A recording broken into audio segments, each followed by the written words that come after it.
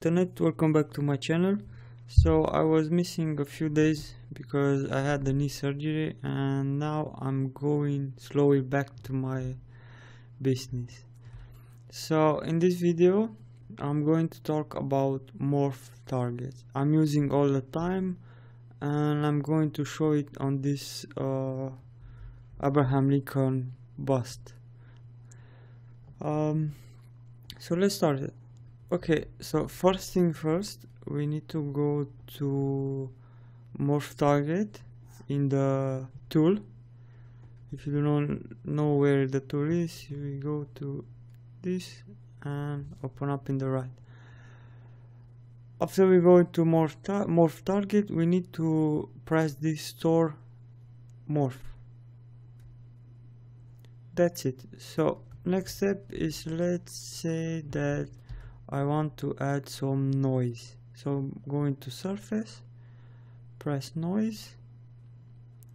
We can play around, I don't know, make it stronger,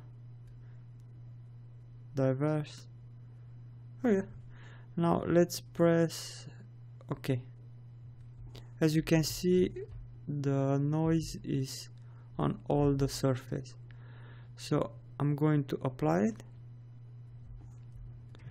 Let's add more strength.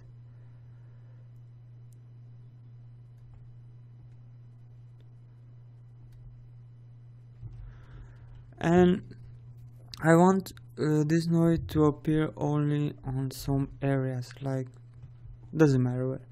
So we're going to go back to Morph Target. Now let's press switch. As you can see, the noise has disappeared. So let's press B, M from morph, and let's take our morph brush. Okay, next step, we can play with intensity, and let's see where we can add those noise. So we just brush it, the area that we want to add. Let's put it on the noise. This one is pretty good for skin because you can add different pattern on the nose, cheek, etc.